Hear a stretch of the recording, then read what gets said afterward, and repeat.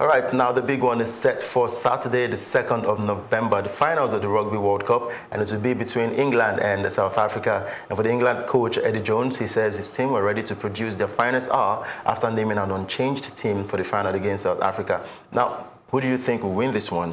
Where do you think this will be won? And how do you think it will be won?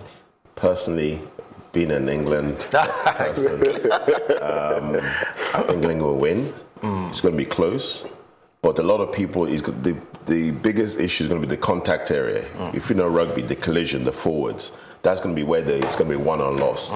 But the best in England can do, the South Africans are a very strong, very proud nation. Yeah. So what you need to do, you've got to take away their advantage. Their advantage is all about power. So England will go around them. That's the way I look at it. And then that's why I feel the game will be won and lost. This was exactly what England did against, I think, New Zealand before getting to the finals. We all thought New Zealand were going to thrash England, but it never got to happen.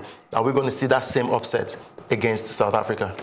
Well, the upset, I think, would be if South Africa were to turn England over. I think England went into this tournament probably third favourite, but they've proved that throughout the tournament they've improved and shown us that they can play different styles. And I think that's where England hold the key advantage. A lot of these sides we've seen are not capable of switching it up, even with multiple substitutions that we see in rugby these days. England have shown that they've got different tactics.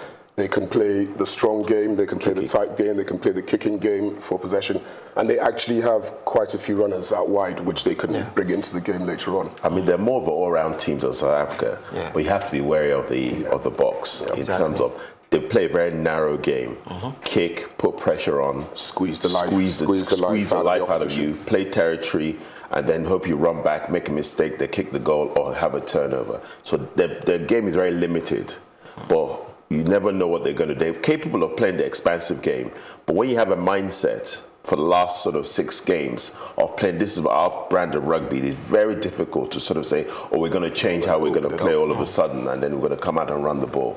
So I think there'll be a few surprises from South Africa, because everybody expects them to keep it narrow, but I think one or twice they'll chance their arm. But I think that's only going to happen if England have a lead, and then they have to come back and play. Well, the other thing to take into account would be the weather.